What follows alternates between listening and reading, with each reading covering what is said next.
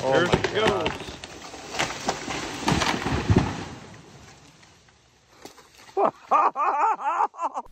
This was earlier this summer on a property in West Michigan where a landowner and his family contacted me to see what they could do to improve their quality of hunting.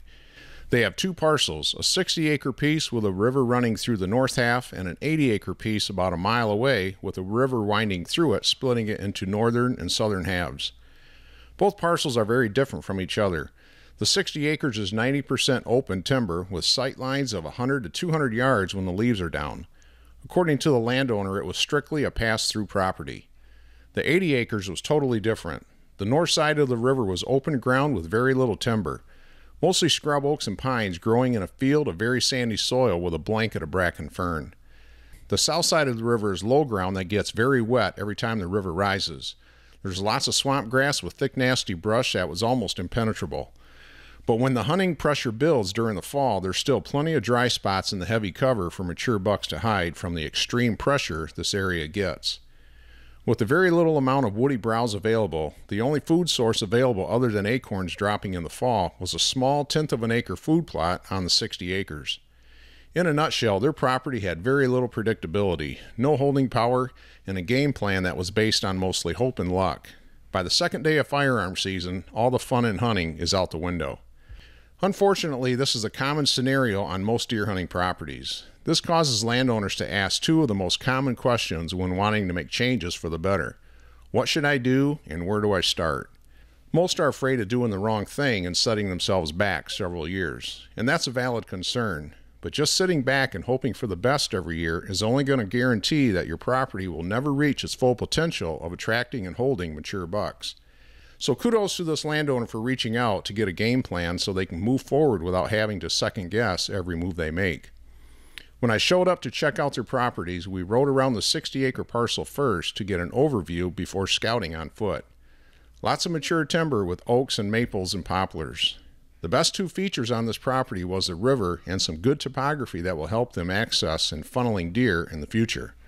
The landowner was totally on board when I suggested he get a forester to come out and look at the property and get the ball rolling to remove the mature timber and then some. This place needed sunlight to get the early successional growth started with new browse and forbs that deer really need.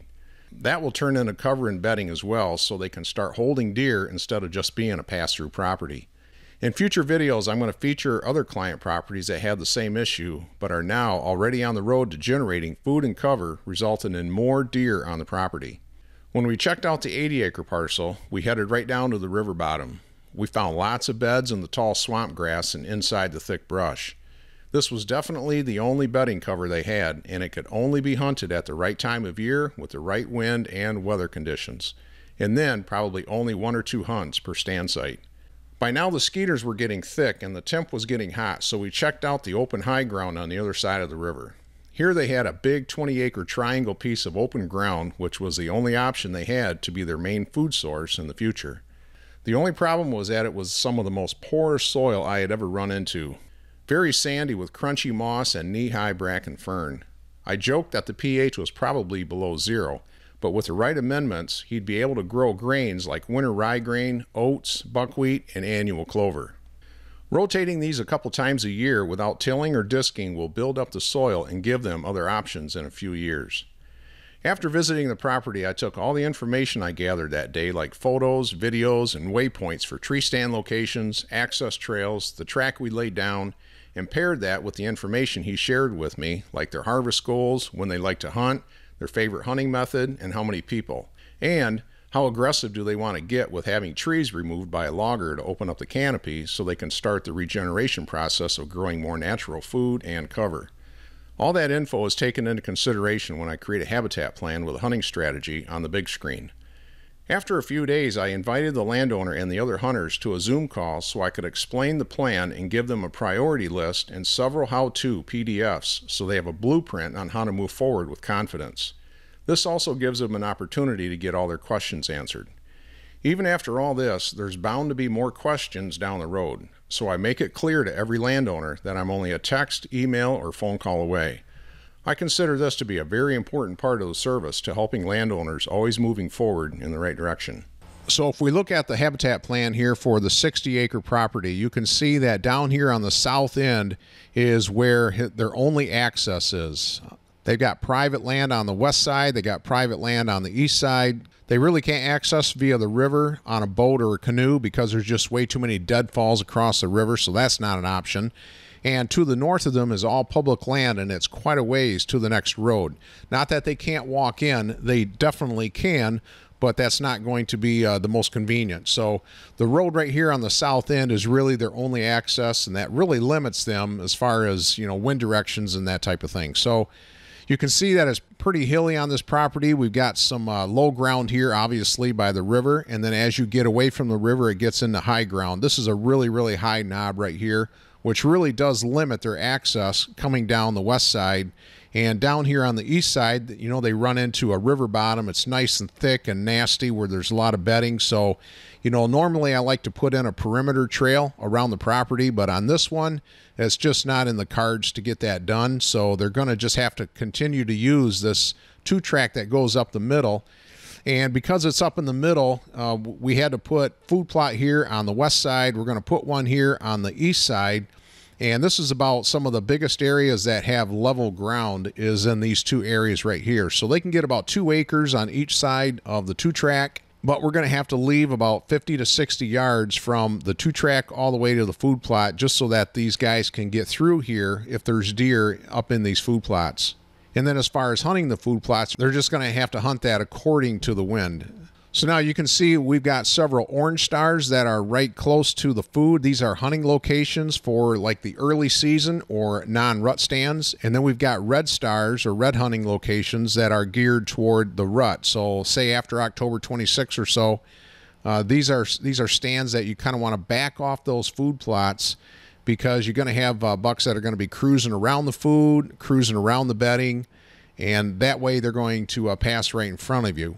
You can see that we've got the yellow areas with the black hash marks. Those are hinge cut bedding areas. Obviously, we want to put some over here on high ground, some right next to the food on the opposite side from the trail. We're going to have bedding on that side and then also over here on the east side. The landowner said that he's got a lot of deer that cross the road right here, and there's several trails that come into the property, and he's already got a stand right here where this red one is. So what I suggest is that he lay down a bunch of trees in a row via hinge cut and just block off several of these trails and just leave the one coming around the near side on the east end, and that way this one will be within bow range. Going to be an easy shot for him right here from this tree stand. The yellow dot's going to be a mock scrape. The white star right here is a suggested location for a trail camera. And so we have several of these barricades or hinge cut barriers throughout the property based on topography and deer movement and all that. So now as far as removing the canopy and letting a bunch of sunlight in to start the process of regeneration for food and cover, you can see that the yellow shaded area here is the area that I suggest that he have a forester come in and look at, and let's get this ball rolling and get these big trees out of here. This takes up about 40 acres out of the 60. This is where all the mature timber is. And I suggested that he talk to the forester about these food plots where when the logger comes in, they can clear cut these green food plot areas here. So we got, 2 acres on each side. And after the loggers are gone, he'll have a couple different options, whether or not he has a dozer come in here or an excavator to take out the stumps, or maybe even a forestry mulcher to clean up things after that. But then also after they're gone, they'll be able to come in here and do a bunch of this hinge cut bedding. And that is always something that you want to do after the loggers are gone. Now, one interesting location on this parcel was this northern section up here across the river. This really got me excited because this is a big high plateau that is pretty isolated, and they don't hunt it very much because, well, it's hard to hunt. It's hard to get to. You got to walk across the river. And up here we got a lot of big white oaks, big red oaks, and some big maples. And I suggested to the landowner that we come in here and let's just hinge cut most of these big trees in here. They're never going to get this thing logged off because the equipment can't cross the river. They're not going to come in from the north across public land. So let's just turn this into a big old bedding area here on this high plateau.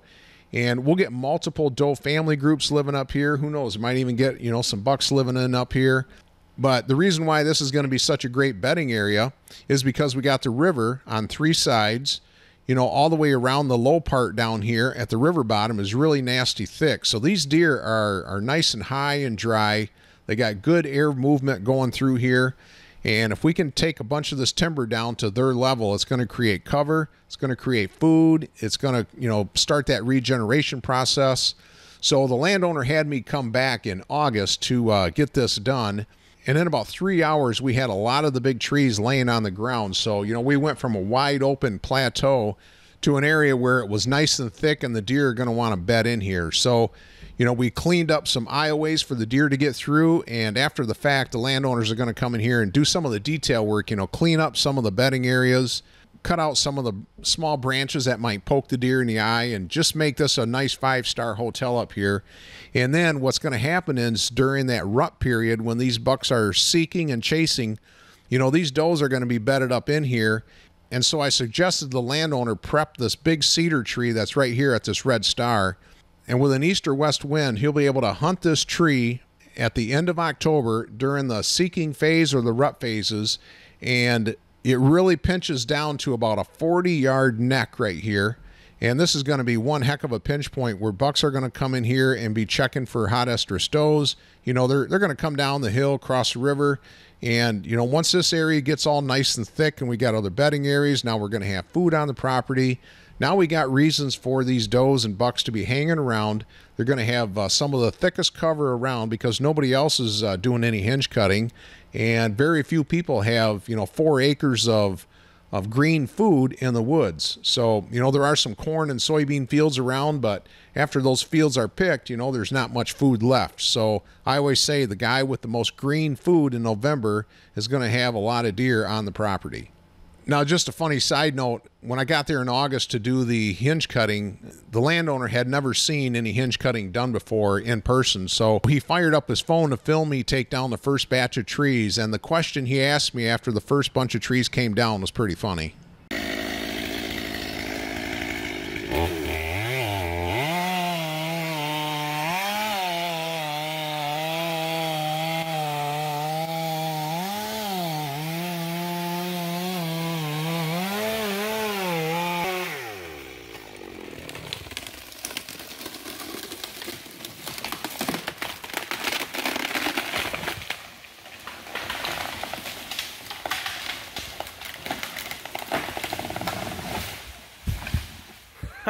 So was that good or bad?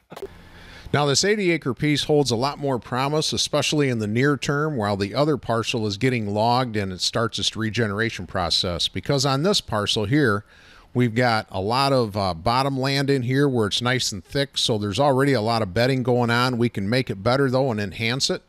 And then over here to the north side, obviously, is going to be their big food plot. And now, if we concentrate first, though, here on the south side, you can see that right down here by the road is their only access to get in here to the south side of the river. You can also see that right here is the line of high ground, and this is where they're going to be accessing from. So we're not going to do any logging over here. We don't want to make this thick because this is the areas that the hunters are going to have to access through. And if we make this nice and thick, well, then the deer are going to bed here, and then they're going to be bumping deer. Now, one of the things I wanted to point out, and this is something that I see quite often when I visit properties, and that is landowners will put a tree stand right in an area where they see a lot of deer sign. They see a lot of beds, they see a lot of rubs, a lot of scrapes, and they'll move right in there and they'll put in a tree stand so that they can capitalize on all that activity. And that was the case right here. The landowner, when we went and looked at this originally just to scout the property, we saw that he had a tree stand right here on the river's edge. And that was because he had a lot of movement going in through here. There was a nice big tree here along the river. And so, you know, he figured that, hey, with the river right there, it would kind of protect him scent-wise, and he could get into this tree, turn around, and then face kind of southeast and capitalize on some of this deer movement that went through here. Now, that might be a good idea if you're coming in on a boat, you know, and you could just come right in off the boat, climb in the tree, and you're good to go. But in his situation, they weren't doing that because, you know, there's just, like I said, too many windfalls across the river. So he had to come in through the woods and then go down in through this thick area that was nastier than all get out, and then bust through this stuff just to get to the tree and then turn around and hunt the area that he just walked through, right? So I suggested instead of doing all that, then he could hunt right here on the end of this point. Now, this was kind of high ground up here, as you can see by this topo line right there. So there was a really big beech tree sitting right here where the red star is. I suggested, you know what, let's put a stand into this beech tree. That way you don't have to intrude down into this area. And we'll drop some trees in a line from the river pointing toward the stand as a barricade so that these deer can't hug the river as they come around, right? So this barricade is going to make them come out and around a little bit closer to that big beech tree. And we'll put in a mock scrape right here. And that way, you know, any deer that comes around here is going to be within bow range. And he's not going to alert these deer with the scent on the ground because he only has to come in right to the end of this point. The other reason I like this point here is it's kind of a ridge. And, you know, deer coming from across the road or from the neighbors, if they want to get down into this thick bedding area and hide while the pressure is on, you know, a lot of times these deer will run right down the ridge and come right down the point into the thick stuff. Well, he'll have a tree right here and he'll be able to capitalize on that. So not only is he has the possibility of movement to the river, but he's got the movement going along the river right through all this thick stuff. And I would predict that there's probably a lot of bucks chasing does and a lot of rutting going on in this thick stuff down here during the pre-rut and the rut. So, you know, a situation like this, you can capitalize on it without actually getting down into the thick stuff. He had the same thing going on over here. He had another stand right here along the river, and it was really intrusive to get there. So I suggested, man, let's put a tree back in over here. We'll create a couple of barriers right there, and we'll capitalize on these deer crossing the river or going along the river without him having to bust all the way through there.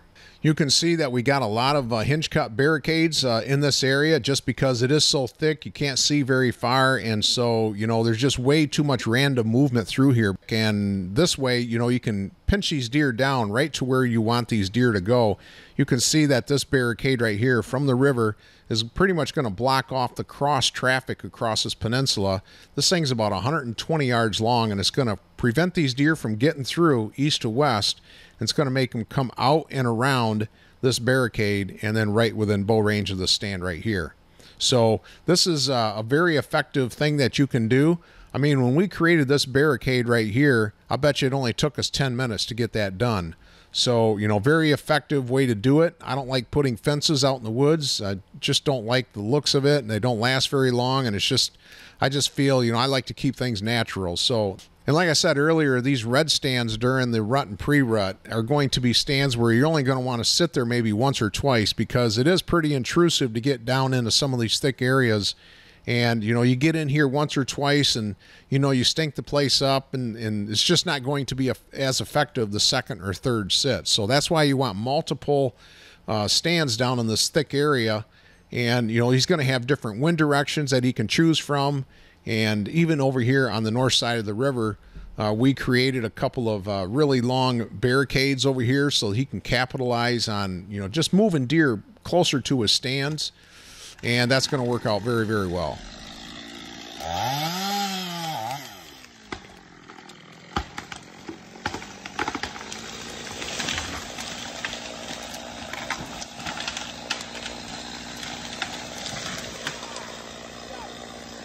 The day that I was there hinge cutting in August, we also came down into this big peninsula down in here, and there was some massive big trees, some really big maples that were absolutely not doing any good to the deer. So they were just creating a lot of shade. And when the swamp grass all falls down, you know, after some hard freezes and the snow, I mean, there is absolutely no cover. You could see all the way across these peninsulas here. So the day that I was there with the chainsaw, we came in and we took down some massive trees. And there was one tree that was 40 inches in diameter. And, you know, the bar on my chainsaw was only 18 inches long. And because it's not going to hinge, obviously, I put a face cut on it and then came around on the back side. And it came down right where we wanted it. Oh, my God.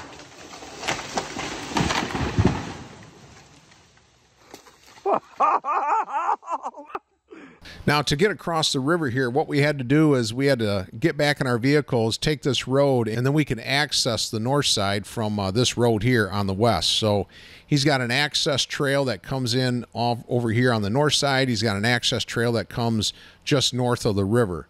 So this is the area here that was all bracken fern and very sandy soil, as you can see. The ground is pretty tan.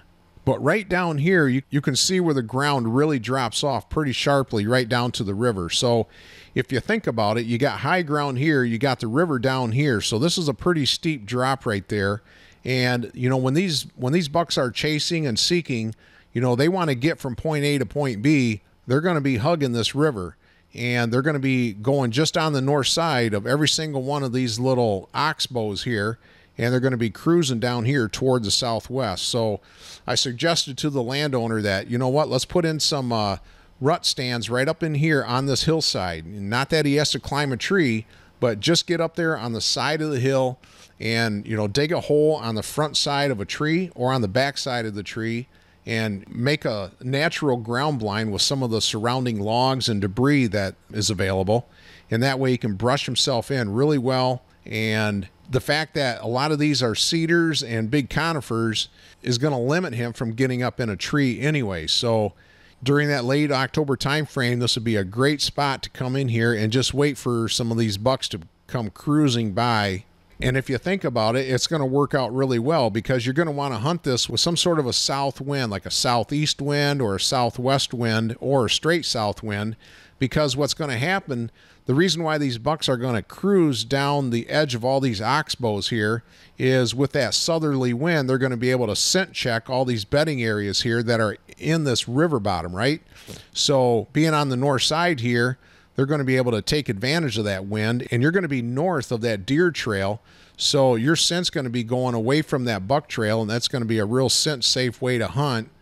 And you'll probably be able to hunt this more than once or twice because, you know, the access is really easy. You're not intruding very far into the property. And that's another reason why this barricade is right here, so that these bucks can't cheat and jump across the river and go through the middle of the bottomland, right? So it's going to keep them on the outside of this oxbow, right within bow range of this ground blind right here. So the day that I was there, you know, we created some beds in here. We took down some big timber. You know, we made these barricades over here and then, you know, some of these over here, but we, you know, didn't get near all of it done. So he's going to have me come back next April and we're going to finish up some more of these bedding areas. We're going to create some more of these barricades. And I told the landowner, you know, as you're hunting it this fall, just be aware and be observant as to where these deer are going and make notes to yourself, even if you have to write them in your phone, as to where you want to block off some of these deer trails where you can't access to and block these deer to move them a little bit closer to you. And then we'll take care of that the next spring when I come back with a chainsaw. So now the last thing I want to talk about was this big open field here. And I say open, but there was a lot of conifers, as you can see. And there was a lot of scrub oaks and just, you know, some trees that just weren't of any timber value at all. So because the property here to the north is all public land, you know, we don't want to put this food plot near that public land at all. We want to keep a good distance from there. This is a road right here where, you know, he's telling me about the locals driving around at night, shining and all that. And he's telling me about how some of these state landers are walking right through his swamp here and going through the property and, you know, camping right out on the property line. So no way do we want to have this food plot close to the north side or close to the west side. So I would say that this is probably a good maybe 120 yards all the way from the food plot to the road and to the public land up here. And it is a little bit lower as far as topography goes, so it's almost kind of like in a little bit of a bowl, so that works out very well. But then I also suggested that just as an added layer of security, and even for the deer benefit, is to put a row of switchgrass all the way around the outside. That's going to also help the hunters come in from the perimeter and stage up on the side of the food plot and be able to hunt this food plot and be able to get into a blind and get out of the blind without being seen by the deer. So the type of blinds that I suggested were going to be ground blinds that are hidden in some of these big conifer trees. There's some big old scrub oaks as well that they can do a little bit hinge cutting because there's some smaller trees, you know, around some of these big ones. And that's exactly what he did. So he told me later that he went in and hinge cut a bunch of these stands right here, and he's going to dig a hole and then brush himself in there really, really well. So the other thing I mentioned to him is just don't cut all the big trees that are inside the green area. Leave them for structure. It's going to break up the sight lines in this food plot. You know, deer over here can't see deer over here, who can't see deer over here. So you're going to get a lot more deer activity in this food plot with multiple family groups without all the social stress. And they did a great job at that. They cut out just a few of the little annoying ones, but all the bigger trees in here, they just left them. So they came in with a sprayer and sprayed all the bracken fern. Then they mowed them all down. And then they came in and lightly disked this big old food plot because it was pretty rough. There was some moss growing on top. So it just initially had to be cleaned. But I told him, you know, man, just don't go very deep with that disc or tiller because you just don't want to bring up a lot of new sand. So they got it cleaned up very, very nicely.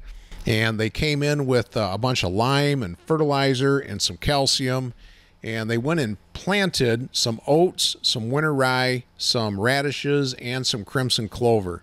There was rain in the forecast for 3 different opportunities right after they planted, and none of those rain opportunities materialized. They all fizzled out, and it was right in the middle of August, and right after that was that hot, dry spell that we had.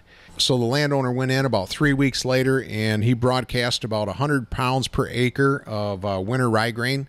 But next year will be different. His pH is going to be much better. He's going to have more nutrients in the soil. And then I'll recommend that he has a local farmer come in and drill in John Comp's soil builder from Northwoods Whitetails.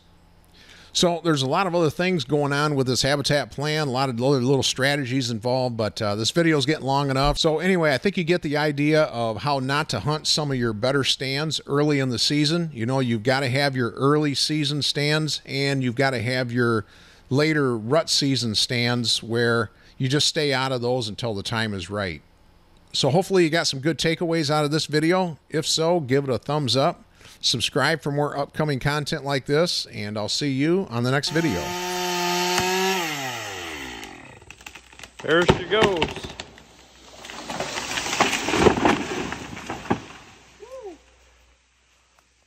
That wasn't loud.